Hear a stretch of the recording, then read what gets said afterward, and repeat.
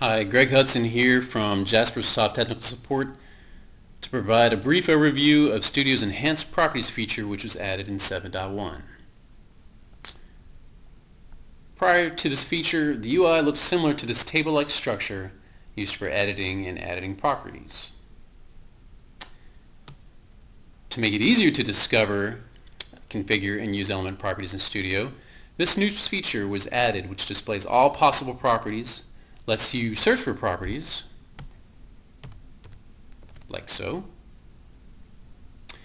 It shows you which properties have been edited if you click this button. So these are properties that have explicitly been edited.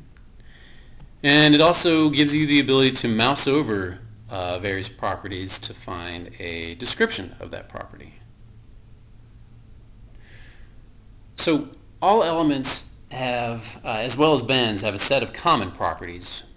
So you'll see a lot of common properties when scrolling through this list or when searching through this list. But each property might have very specific properties. I'm sorry, each element might have specific properties based on the element type. For example, I'm in an image element. So if I search for SVG, I'll find some SVG related properties. Conversely, if I search for something like cache, I don't find that, but if I switch into a subreport element, edit the properties, and I search for cache, I do see cache specific properties. Conversely, I don't see an SVG related property. So depending on the type of element you're editing, you can access the properties from the Appearance tab, hitting Edit Properties, or sometimes you'll need to go through the Advanced tab and scroll down to Miscellaneous and hit Edit Properties. When editing properties, you'll see indicators that tell you what type of value you should be able to enter into the field for the property. For example, if we search for style, a handful of properties come back.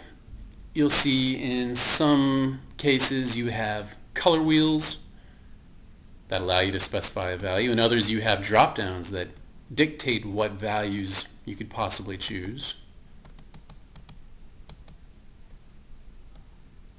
In others, you'll just see a form field.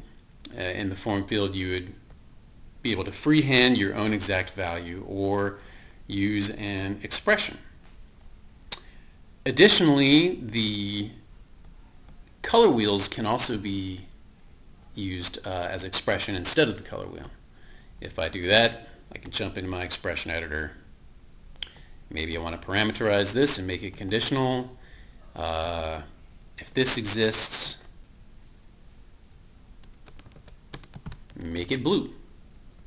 If not, give me red.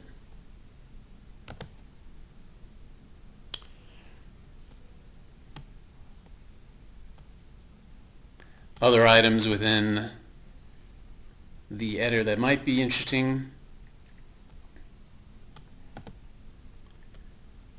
only if you added custom classes would be the plus button, which allows you to add your own new property. Again, that's only applicable if you have custom classes. So, thanks for watching. We hope this helps you use properties more easily in the future.